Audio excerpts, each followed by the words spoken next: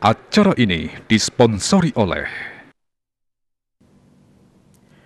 Pemirsa, wilangan kasus demam berdarah dengue DPD ring Kabupaten Bangli WARSANE MANGKIN KAUNINGIN Nincap yening SAIHANG ring WARSANE LINTANG. NAMBAKIN PANINCAPAN PANYUNGKAN PUNIKA KRAMA KAAPTIANG MANGDA NGRAKSA Karesikan Palemahan MALARAPAN LINTANG GOTONG ROYONG ring WAWIDANGAN JERO SUANG-SUANG.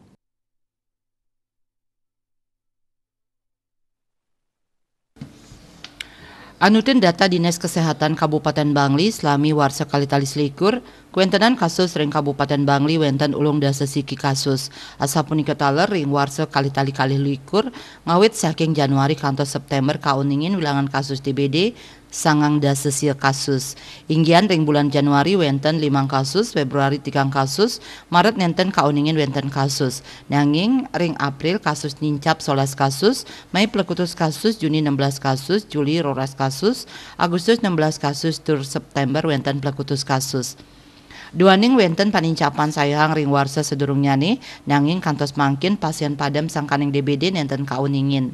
Kabit Pencegahan dan Pengendalian Penyakit P2P Dinas Kesehatan Kabupaten Bangli, Inyoman Sudarmo Mausang, ring sajroning nampenin panglalah DBD, pai ketandaning LAKSANAYANG pendataan kasus, miwah penyelidikan epidemiologi (EP) ke lapangan, antuk mastikayang kasujatian kasus inucap.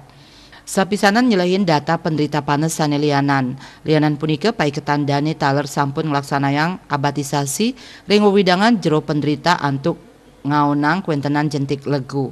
Pai ketandane taler ngelaksanayang fogging antuk ngaunang kuentenan legu.